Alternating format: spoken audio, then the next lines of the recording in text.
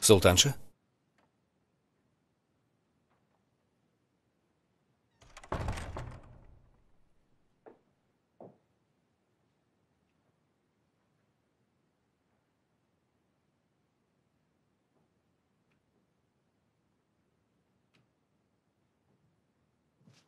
Султанша.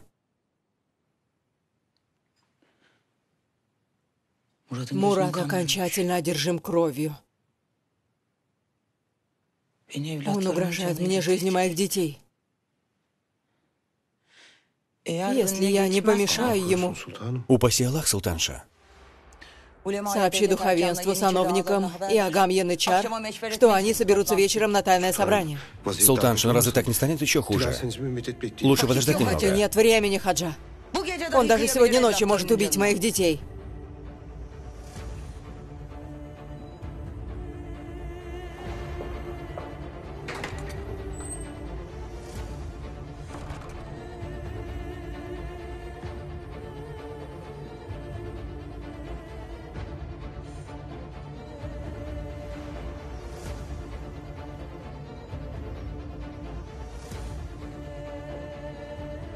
Повелитель? Надеюсь, я не побеспокоил вас? Пойдем. В мое отсутствие накопилось много государственных дел. Я не могу уделять тебе достаточно времени. Ну как, ты уже привык? Пытаюсь привыкнуть, повелитель. Что лгать? У меня голова кружится от скорости событий. Как я слышал, ты познакомился с моей Валиде. Поэт Нефи в прошлом отправлял мне весть о тебе. Ты сказал, что если я смогу оторваться от юбки матери и доеду до тебя, то еще посмотрим, кто кому поцелует руку. Простите. Это было до того, как я вас узнал.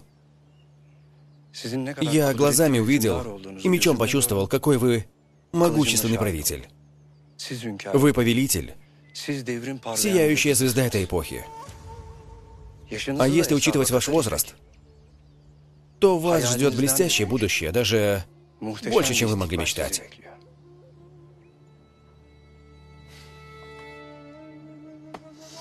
Иншаллах. Про тебя говорят, что ты очень любишь веселье. Ты очень любишь искусство и музыку. В таком случае этим вечером и для меня организуй вечер веселья. Для меня это честь, повелитель. Но на каком основании я это сделаю? Я не знаю, кому и какой приказ могу отдавать в качестве персидского шаха.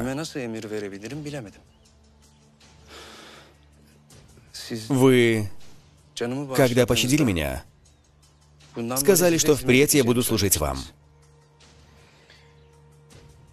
Я думаю поручить тебе очень важную должность. Но для этого тебе необходимо изменить свои религиозные взгляды. Я готов жизнью пожертвовать ради вас, повелитель.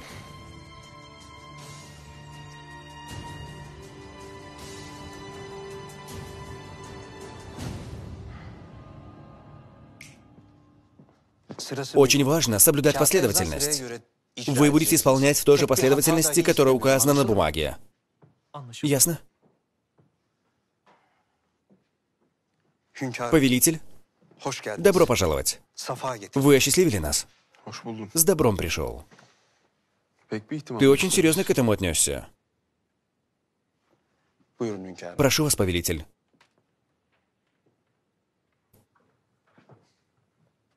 Было непросто собрать информацию о том, что вы любите, а что нет. У меня тоже были некоторые требования, но многое они не смогли выполнить. Да, Аллах, со временем они привыкнут. Они вынуждены сделать это. Они должны привыкнуть к тебе и твоей должности. Повелитель, простите мне мое любопытство. Какой должности вы удостоили эмира Гюне? Отныне нет эмира Гюне. Силахтар Мустафа. Его зовут Юсуф. С этого момента я назначил его главным советником. С позволения нашего великого падишаха, я удостоился этой великой чести. С вашего позволения.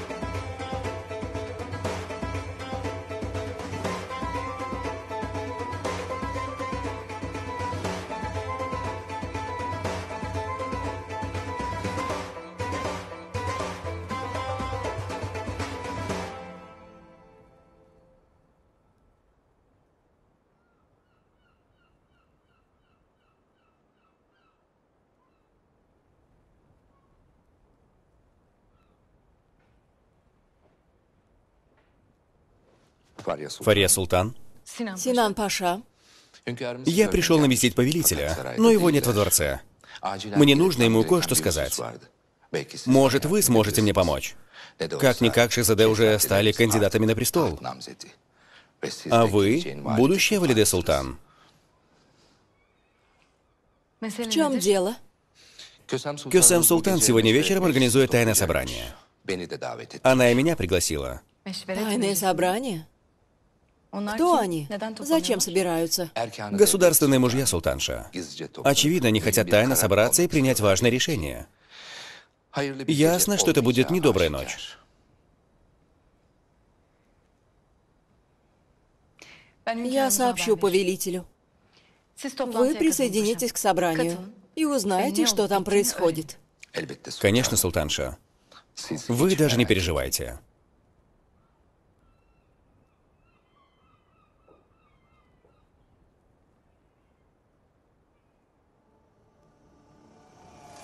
Султанша, в корпусе янычары при каждом удобном случае преграждают мне путь и высказывают свое недовольство повелителям.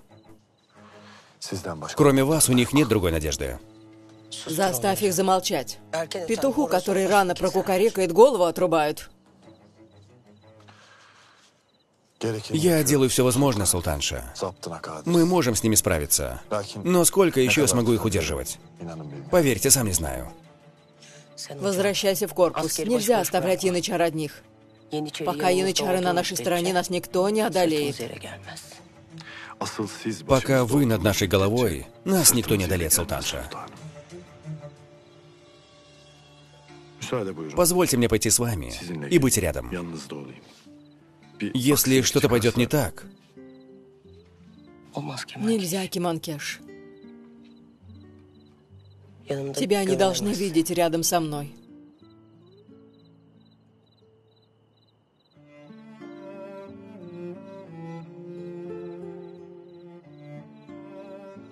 Тебе надо притаиться.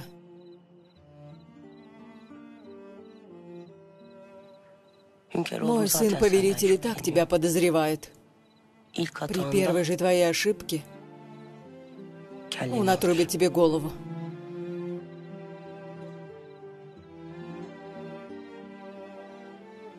Я этого не переживу. Не смогу пережить и твою смерть.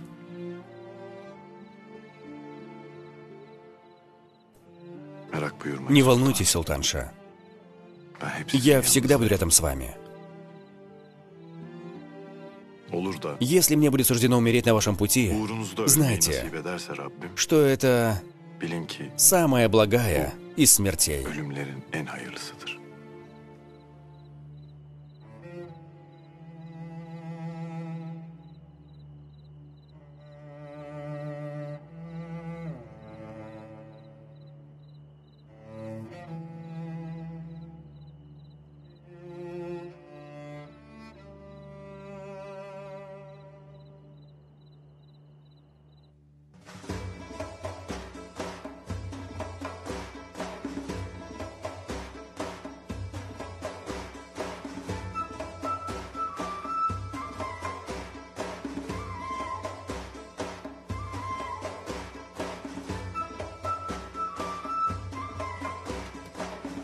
Фария Султан отправила записку.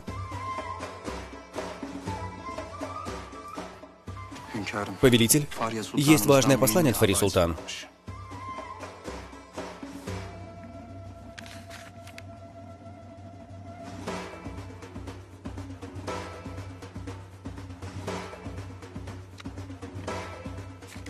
Надеюсь, ничего плохого не произошло, повелитель?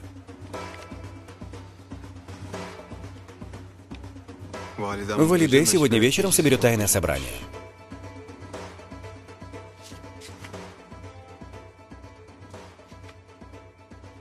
Как Фария Султан могла узнать об этом? Синан Паша не смог найти меня и сообщил Фария. Его тоже туда пригласили. Фария попросила его поучаствовать, чтобы он узнал, что там обсуждали, и потом нам рассказал. Очевидно, Валиде собралась настроить духовенство против меня. Только Аллах знает, о чем они будут говорить.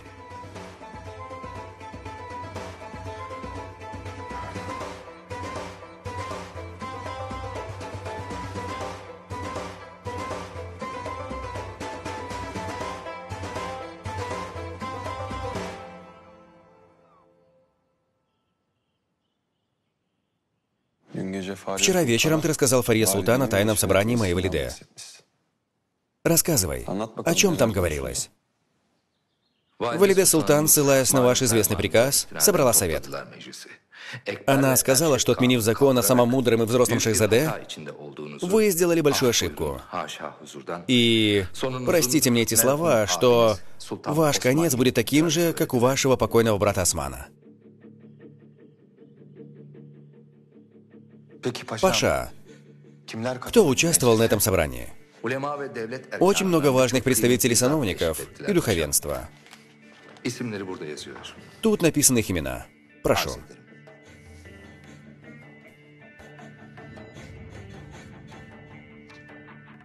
А что говорили участвующие, Паша? Они поддержали эту мысль нашей султанши? Как жаль, что, включая даже шейхуль ислама и Хью Эфенди, все согласны с Кёсем Султан. Что еще? Вы знаете, как будет лучше, повелитель. Но я не думаю, что Кёсем Султан какая-либо недобрая цель. Очевидно, так она хочет уберечь вас.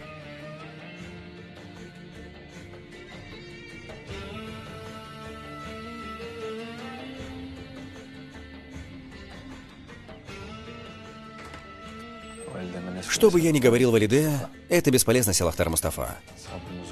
Она не перестает испытывать мое терпение.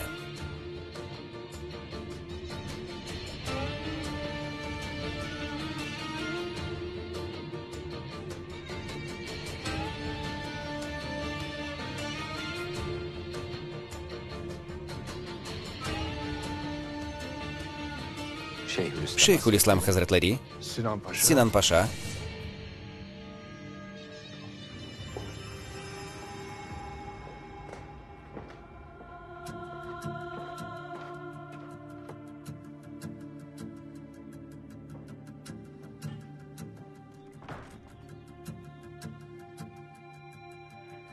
Повелитель, простите, что я пришел без предупреждения, но дело очень срочное. К добру ли? Иншаллах, к добру. Повелитель, вчера вечером мы провели обсуждение с духовенством. Каждый высказал свое мнение относительно вашего нового приказа.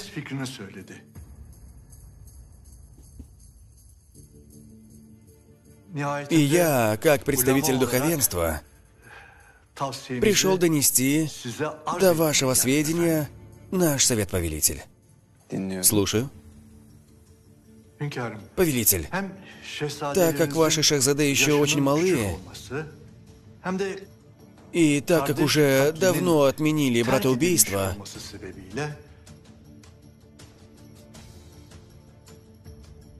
духовенство высказало недовольство этим вашим приказом.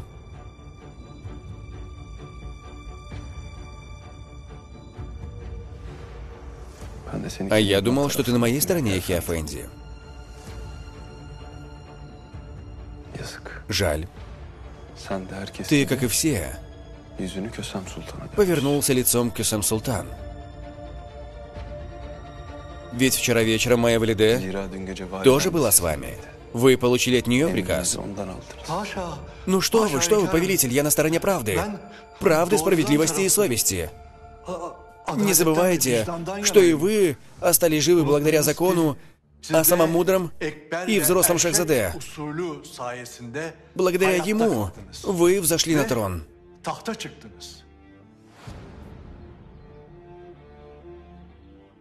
Повелитель, я советую вам.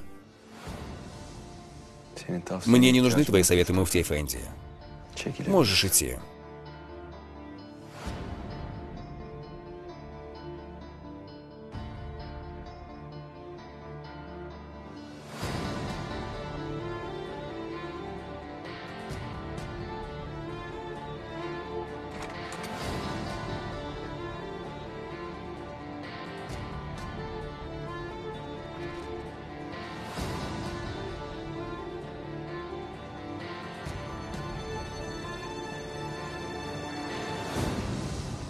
Султанша, да, Аллах, тайное собрание принесет пользу.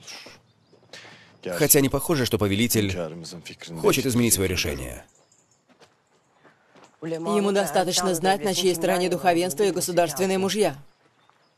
Что сказал в свое время Эбу Суд Эфенди?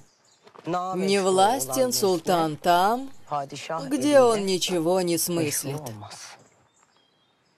Яхья Эфенди предстал перед повелителем.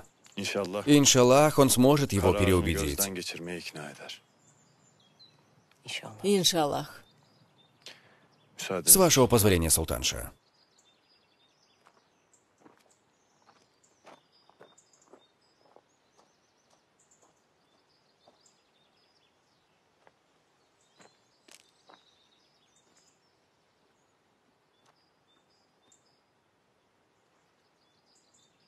Что случилось, Хаджи? Почему ты вертишься вокруг да около? Султанша, я не хотел бы этого говорить, но не знаю, насколько правильно ваше подобное сближение с Кеманкешем Агой. Кеманкеш привязан ко мне верностью. Сейчас очень сложно найти такого человека. Это так. Я годами рядом с вами. Вы меня знаете. Я был другом души покойной Валидеси Кёсему Султану. И... как же мне сказать? Султанша, вы знаете об их отношениях с Дервишем Пашой. Дервиш Паша испытывал к Валидеси Султану чувства, которые не должен был. И по этой причине он был казнен. А наша Хандан Султан убила себя. Что ты хочешь сказать? Султанша, Кеманкеш Ага может не так понять ваши отношения к нему. Может ошибиться и попасть в ловушку. Султанша, но погубит и себя, и вас. Вы знаете, что в этом дворце ни одна тайна не остается тайной. Говори подобающе, Хаджи. Что за дерзость? Что ты увидел, что так говоришь? Что хочешь сказать? Ничего. Простите, султанша. Наверное, я не так все понял и решил предупредить.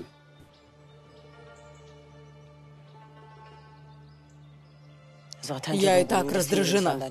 Сейчас на тебе сорвусь. С кем он только меня сравнивает?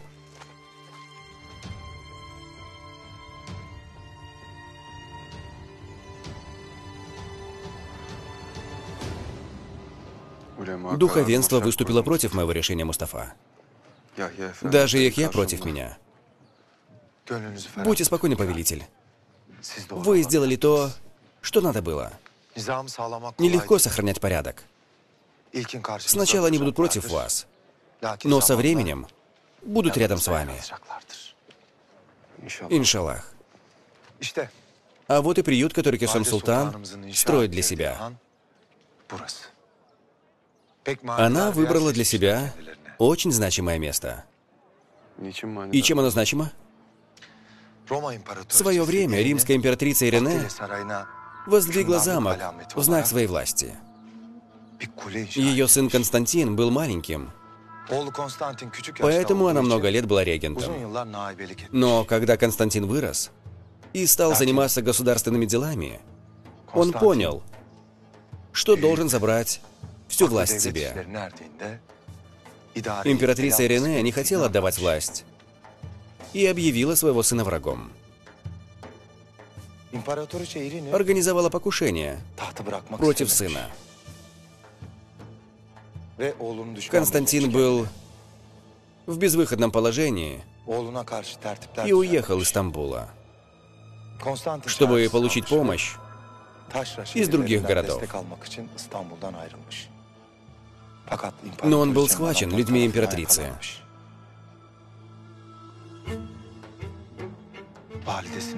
По приказу его матери его ранили.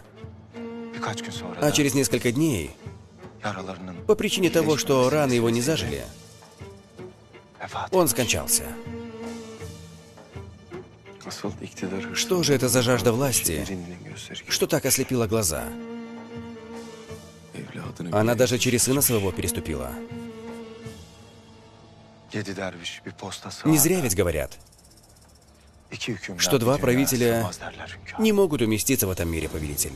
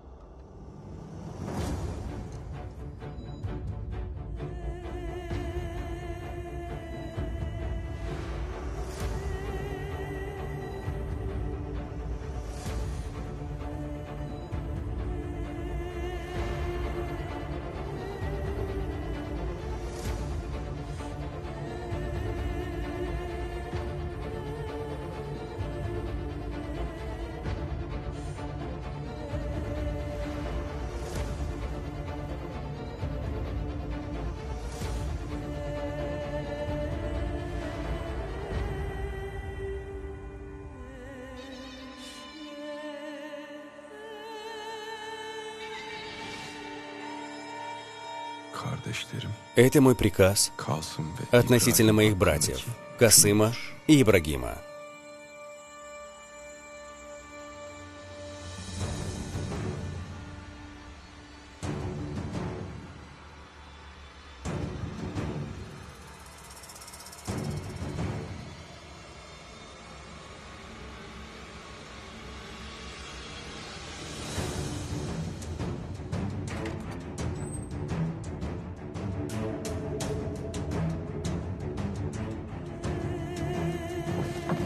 Что происходит? Что происходит? Пусти меня, пусти! Пусти! Валиде, пусти! Кёсем, Валиде! Валиде!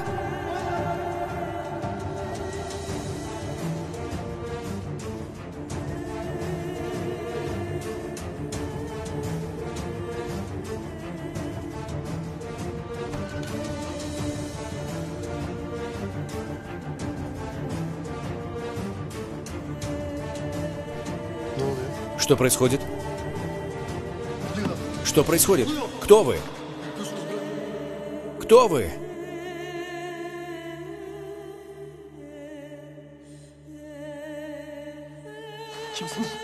Куда вы меня ведете, Валиде? Куда вы меня ведете?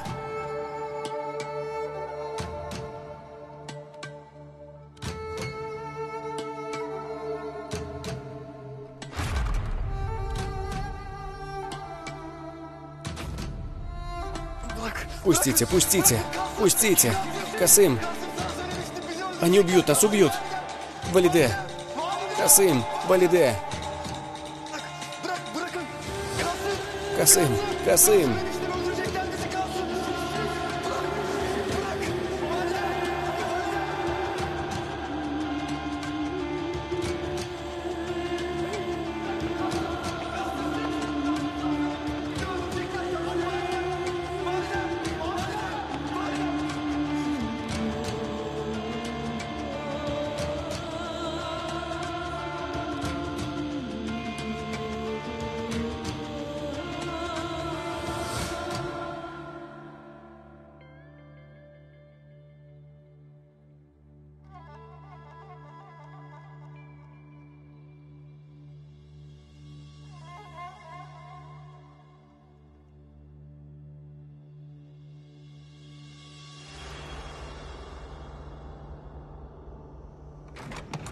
Султанша, наших Шехзаде забрали из покоев.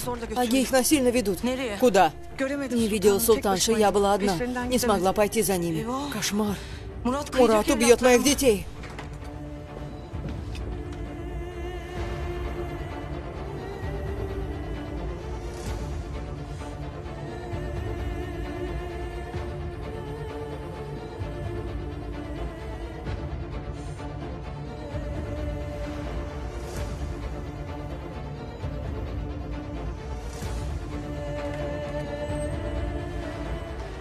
Где мои Шехзаде? Если ты убил их, то, клянусь перед Аллахом, я обрушу этот дворец тебе на голову! Мурад!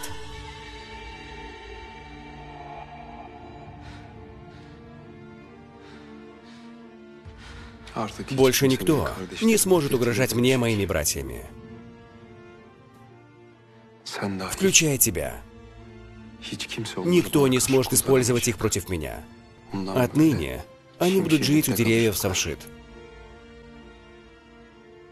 Что ты сделал? Мурад. Ты запер братьев в клетке?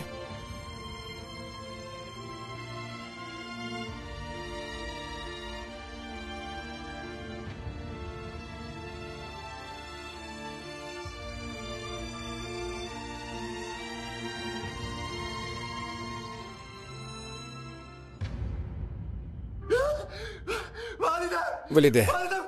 Валиде, спасите нас, Валиде! Они убьют нас, Валиде! Спасите нас, Валиде! Успокойся, успокойся, Ибрагим. Успокойся. Я не могу дышать. Приди в себя, Ибрагим, приди в себя. Они убьют нас. Ибрагим. Ибрагим, Валиде ничего не сможет сделать. Они убьют нас. Все, хватит, хватит. Помнишь деревья самшит? Мы тут прячемся, прячемся. Никто не сможет нас найти. Мы в безопасности, успокойся. Мы в безопасности.